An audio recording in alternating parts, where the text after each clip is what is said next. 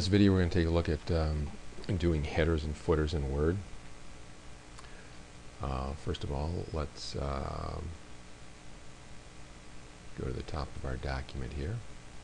And a couple of ways to do it. One way is if you want to put a header in, just go up here in this border area here, margin area, and double click. And it'll automatically bring up the header and footer tools. The rest of your document gets kind of grayed out, and the cursor moves up here, and this is where you can put anything you want for your header and your footer. Your header and footer will appear on every page in the section. If your document's only one section long, then they'll appear on every page. And it has a couple of predefined tab stops here. There's a center tab that is usually right smack in the middle. And right over here on the right margin marker, you can see there's on top of it there's a little right tab marker as well. So you can left align things by typing them here. You can center things by hitting the tab character and sliding over to the center, or you can right align things. So basically it's dividing your header up into three different parts. Let's close the header and footer here. And another way to do that is to go to your Insert tab here and choose Header or Footer, and we'll choose Header. And when you do, you get several options. We'll take a look. I don't know if you need these fancy ones. You can probably just get by with the first one most of the time. The first one and the second one are basically the same. They both have, let's take a look at this one. They both have tab stops on the center and a right tab stop on the right, and the difference is they have type here, they have these little placeholders here, and obviously you need to go in and either replace them or delete them if you don't want something in that location. So actually the one that I would prefer doing would be, let's go back here and try this again. Let's go to header and let's just do this one, and there he just puts one thing in, and then you can hit the delete key if you want to delete it, and just type in whatever you want. There's also an option here that lets you go back and forth between the header and the footer. So this takes me down to the footer, and you see the tab stops are in the same spot. A center tab here at 3 1/4 and a right tab stop over here at 6 1/2. And let's go back up to the header, and you always get these header and footer tools, and the rest of your document gets grayed out. There's two ways to get back to the rest of your document. You can either just double click in it, or you can click the close header and footer button up here. Now you can put anything in the header and footer that you want to put in. Let's go back up here and we'll double click. So any text you put in here is going to be on the top of every page that gets printed. So you might put like title information, or if you're doing a term paper you might want to put the course number or the course name or your name or something like that. So any text you put up here will be duplicated on every page at the top. There are a couple of things that you might want to put in that are prepared for you here on the design tab here for the header and footer, and one of them is page numbers, and I'm going to put my page numbers down at the bottom. So let's go down to go to footer, and I want them in the center of the page, so I'm going to hit the tab key to slide over to the center tab right here. And then I want page numbers, and there's a little button here for page numbers, and you can click on the down arrow, and you know, it gives you these choices here. I almost always go to where I want to put it first, and then I just choose current position here, and you get a couple of different choices.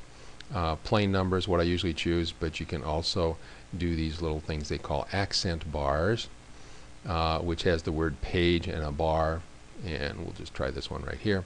So if you go down here and you click, you know, if you drag your mouse over this stuff, this is stuff that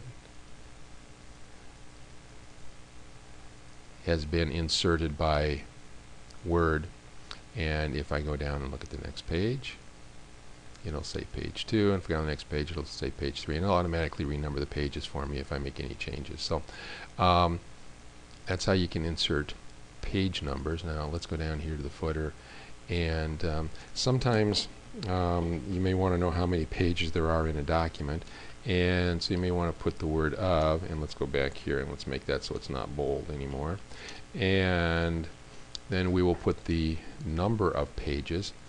And you might think that that's over here, but actually it's over here on Quick Parts, and it is a field, and it is the field called